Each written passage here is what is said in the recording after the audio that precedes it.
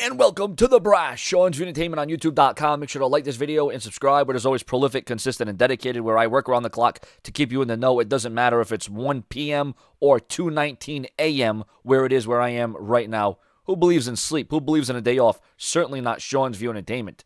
First, The Miz scored a pretty quick victory over Dolph Ziggler on Raw this week. Then on SmackDown, which airs tomorrow night, Ziggler scores a fast victory over The Miz. There is now speculation that this will all be leading to Ziggler turning heel to join The Miz in a WWE tag team down the line. More information as it becomes available.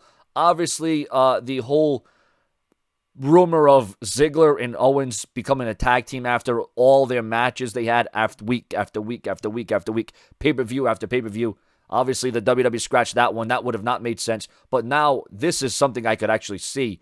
This is something that could have some kind of credibility behind it. The Miz and Dolph Ziggler as a team. I could see them becoming WWE Tag Team Champions.